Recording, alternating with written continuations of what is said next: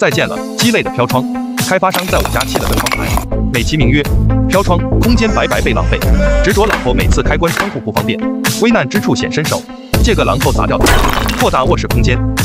实木地板直接延伸，铺满整个空间。2个木盒做卡座，矮柜上放上软垫就是沙发，中间放个简单的书桌，办公用品和化妆用品都放上。风华绝代老婆可以坐在这里梳妆打扮，才高8斗老公可以守在这里赚钱养家，有助理老公陪着小鸟依人老婆每天好心情。底下做2个带滚轮的抽拉柜，如胶似漆，2口子换季衣服全放下，关键拿取也方便。一边给一太万千老婆做收纳柜，购物狂魔的老婆买再多都够放了。关上门挡灰尘。一边给学富5车老公做个书柜，风流倜傥老公办公资料随便放，空间灵活利用。下面延伸做悬空床头柜，开关插座装床头，韵味横生老婆看手机刷视频才方便。台面空间足够大。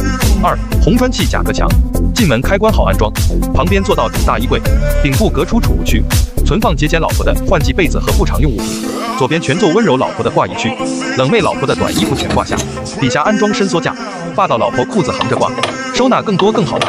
层板下边收纳盒，专门收纳女真老婆的手表、首饰等各类小件，中间留出1.2米挂贤惠老婆的中长衣，下边3个大抽屉，干练老婆内衣裤袜分类收纳。右边加层板，增加收纳空间，下边就是高贵老婆的长衣区，关上门更整洁。不买带后靠背的床，20公分瞬间背脊站，而是床靠背做半墙木饰面配灯带，上面搭配一包，简单又时尚。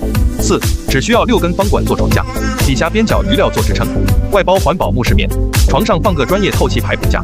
二舅妈家搬来松软床垫就是悬浮床，找二舅妈借几10块钱买套感应灯，悬空底下卫生好打扫。这样的床利用3角关系稳定性，简单结实又牢固，关键不费钱。这样的卧室布局非常合理，实用性强，空间一点都不浪费。